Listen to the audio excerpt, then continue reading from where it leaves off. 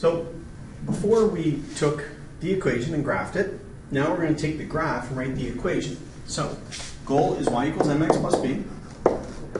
The key piece of information we need are m and b. B, y-intercept. M, slope.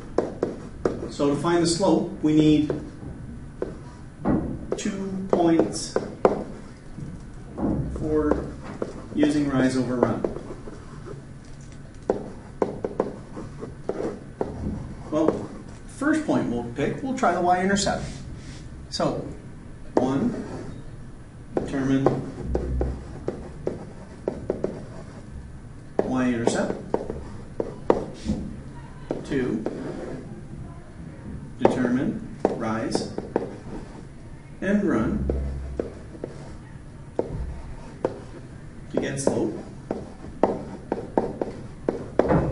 So, hopefully this should be pretty straightforward. Go over to our graph, and we've got a y-intercept of b equals -3. So I'm going to try and find another point that we know. There's a good one right there.